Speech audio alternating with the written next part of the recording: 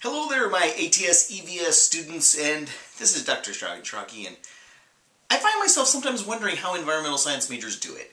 I mean, all the news they learn in their classes is bad, right? I almost picture that they have to run, I don't know, discussion sessions or something for environmental science majors where they can go pet cuddly baby mammals or something, just to kind of get them out of the funk of all the environmental problems they study. I mean, we have spent a whole semester just focusing on climate issues. I mean, we're not even more broadly talking about problems of air pollution and so on. We never even really touched on ozone depletion or anything like that. And we discovered that not only are things really bad, it's not even clear how to get things back to the way they were before, or even for that matter, if that's a great idea, even if we could. I mean, today in this lecture, I want to talk about what even could we do? What even should we do at this point? Are we past a point of no return on the climate system or something like that? And, we've talked about these adaptation strategies, we talked about mitigation strategies, and they all sounded kind of uncomfortable, and then we went into those geoengineering strategies, and a lot of them, it's okay to kind of make fun of them or something like that. I'm a big Simpsons fan, classic Simpsons fan, and you may or may not be familiar with the show, and you may or may not know that there's an episode where Mr. Burns, who owns the local nuclear power plant, wants to engineer a shade that would block out the sun over the city. Now, he's not doing it to prevent warming, he's actually doing it to keep the sun's energy from shining on the people so that they have to use more electric light. But the basic idea that there would be this grandiose, almost comic book villain kind of plan to do something to the environment like this, of course, becomes kind of the plot line of the episode. But honestly, in the decades to come, a lot of these geoengineering efforts that we've been talking about, like changing the albedo of clouds, or adding the sulfate aerosols to the atmosphere, or whatever, they might turn out to be kind of, they might come out to be ones that we consider to be the good options. Okay? In the future, things like adaptation and mitigation might turn out to be, too little too late kind of things. It might even be the case that now it's too little too late. Maybe we have to make some of these unpopular choices. And we've already talked about the fact that a lot of these kinds of geoengineering options have pros and cons associated with them. No, they all do. I mean, that's the nature of any kind of big decision that you make. But we kind of only touched on the issue of whether they would actually work.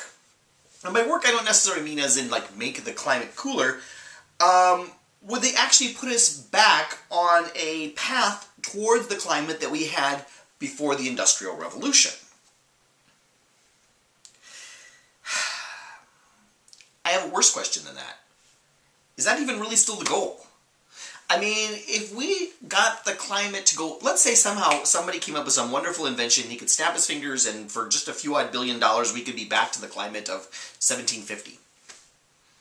Well, frankly, we're 250 years into this climate regime now. Frankly, we're kind of adapted to the climate as it is now. I mean, it's not even clear that it's still the goal to get back to pre-industrial climate. Maybe the goal should just be no further change or something like that. But whatever, we would have to define some kind of climate targets and so on if we were going to try to take on geoengineering. Now, when we first started talking about geoengineering, I mentioned that one of the possibilities was this idea of a sunshade in space. And we actually talked a little bit about that on one day, I think it was in the second module of the course, where we talked about the fact that there's this idea that between the Earth and the Sun, you could have a large number of little satellites that are individually, kind of like little umbrellas, stopping some of the sunlight before it even got to the surface, before it even reached the top of the atmosphere. Now, this diagram is obviously not to scale, not only with the size of the Earth and the Sun, but actually where these blockers would be, the sunshade would be, is actually better illustrated in this diagram here, in the sense that it would just be a small range. But even here, keep in mind, from the sun to the sunshade is 92 million miles. The sunshade itself would be spread over a range of about 60,000 miles, about 1 million miles from the Earth. So this little piece right here between the Earth and the sunshade is 92 times smaller than the part from the sunshade to the sun. Okay, so it's hard to get a sense as to how this all is set up. Where the sunshade is a very specific point in the solar system called the Lagrange point. It has to do with the mechanics of the gravity of the Earth versus the gravity of the sun and so on. But we could do it, but we learned back in second module of the course that it isn't really at all practical. The number of these satellites that would have to be deployed, say, in the next 30 years in order to build such a thing, because it couldn't just be a single giant shade like Mr. Burns thought on The Simpsons. It has to be constructed of lots of these little individual satellites. We'd have to be launching, what was it, about one a minute for the next 30 years. But we don't have the capacity to build such things on that scale. We don't have the launch capacity to build that much. This is not an actual practical idea, but it illustrates that there's other issues. I mean, would this even if we could somehow do this, would it actually achieve our goals for our climate system? I mean, there's no doubt about it. This would achieve the goal of reducing the solar constant. Now, I don't know that we've used that word solar constant too much in this class, but a solar constant is just the amount of solar radiation that reaches the top of the Earth's atmosphere. We probably actually did drop that term back in the second module of the course, but you know, we're reducing the solar constant, the amount of energy that is reaching the top of the Earth's atmosphere, and that solar constant, S, is part of that energy in term that becomes the energy balance, right? When we were talking about radiative forcing, or when we were talking about thermal inertia, we had these energy in terms. The total energy into the Earth system, once the Earth became in balance, had to balance the energy out. And so you can see the energy in is that solar constant times 1 minus the albedo of the Earth divided by 4, blah, blah, blah. Okay. There's no doubt about it. With a solar shade, we could reduce S, the solar constant, and through this equation, you know, if we weren't making any changes to the albedo or anything like that, we'd still be getting a result of reducing the energy in. And since at the present time we're getting more energy in than we're letting out, this would address our problem. But is it the solution we would want? Is this achieving our goal for the Earth atmosphere system? I mean, yes, in the sense that for the planet as a whole, the total amount of solar radiation absorbed by the surface would decrease by some fixed fraction, by some scalar constant. We would now be receiving 0.99 of the original amount of solar radiation instead of 1.00 of the original amount of radiation. In that sense, it would work. But wait, there's actually more to that. I mean, we don't receive the same amount of solar radiation everywhere on the planet, but every place on the planet would get it scaled by the same scalar constant. So, for example, the polar regions receive relatively little radiation.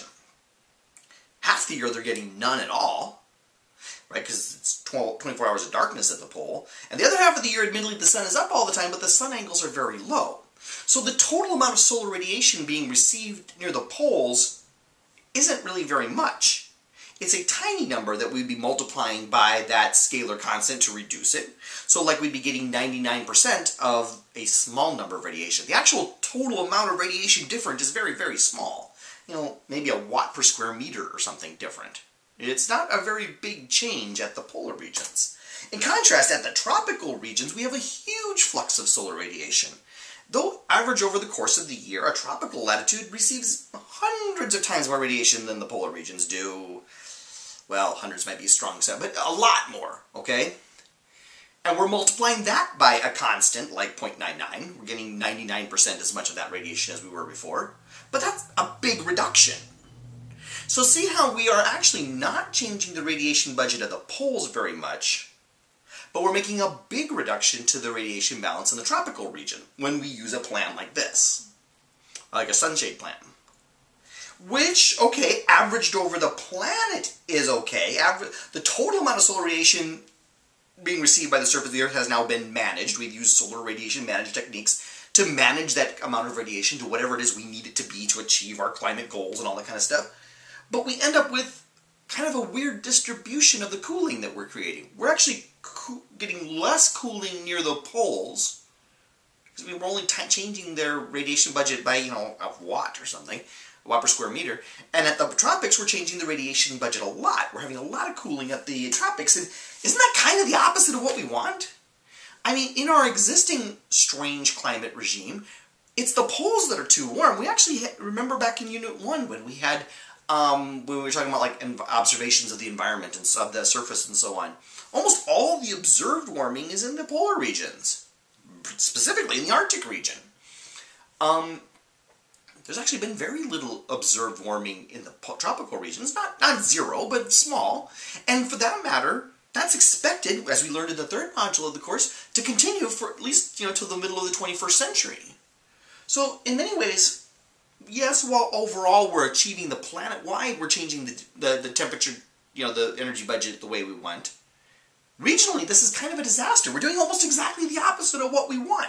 We really wanted more cooling at the poles and less of the cooling at the. There isn't much warming we need to take care of at the tropical regions. There's been a lot of warming at the polar regions. We need to fix that. This would, don't get me wrong. The sunshade plan is kind of sci-fi. We're not going to do this, but it gives us an illustration of the fact that, shoot, it's not even clear how there is a path back to where we want to be. Even if we were willing to spend a few odd $1 trillion on a sunshade, we'd actually, in some ways, be doing the wrong thing. We'd be making almost all of our temperature changes at the equator a place that actually has almost no warming, and making almost no temperature changes at the poles a place that has had all the warming. Yeah, okay, maybe like your ice albedo effect might slow down to this geoengineering. It's not a total waste of time. You are getting some cooling at the poles, but we really haven't done anything to fix, well, here's the deal. This solar radiation management plan is well named. It's all about the solar radiation, the shortwave radiation. In fact, the radiation budgets for the long-wave radiation, the terrestrial radiation that's being directly affected by greenhouse gases, hasn't been changed at all. We still have the same budget of long wave up, long wave down, etc. Oh, and that's kind of actually closer to the source of the problem. Yeah, this solar shade idea is dumb. It just doesn't really work out. In fact, all it ends up doing is creating new problems. My guess is there's people in social sciences and economics and stuff like that who could say, yeah, welcome to our lives. Every time you try to engineer a solution, an economic solution, a technological solution, whatever, you set up new problems. I suspect that that's true, and we're just seeing that in the context of climate change right now. But this geoengineering solution isn't much of a solution. This solar shade type, solar management solution. In fact, it's been studied extensively. There have actually been these really interesting coupled climate models that have been run using, simulating what the climate regime would be like if we had a sunshade. And the climate system becomes a mess. In many ways, we don't make things better. In many ways, we make it worse. Overall, you end up with too dry of conditions because the temperature is lower in the tropics where you need that warm air to have enough evaporation of water vapor. The weather patterns are wrong. This is not a solution for our climate problems. So as much as it sounded like a fun idea to build some kind of sunshade in space, the big umbrella in space is just not a solution. There's other engineering aspects of it that are problematic. It's very difficult to figure out how you have all the station keeping of those satellites and so on. But it's not. It doesn't get us where we need to be anyway. Now, 40 years from now, are we still going to feel that way about it? I don't know. We will have to see how we feel in 40 years. But at the present time, it seems like this can't be the best solution. Our sunshade plan does seem far-fetched. It costs trillions of dollars. But here's the deal. There were actually other plans we could do that would work better and cheaper. If we were going to have these solar radiation management plans, they would also work for less money. We could change the albedo of the surface of the Earth by different construction materials. We could change the albedo clouds. They would all work. But they all come down to a fundamental problem that I have here in bold. Because of differences in the timescales of solar radiation and terrestrial radiation, all of the solar radiation management schemes just toss the climate regime into some new regime that isn't necessarily better than what we have now.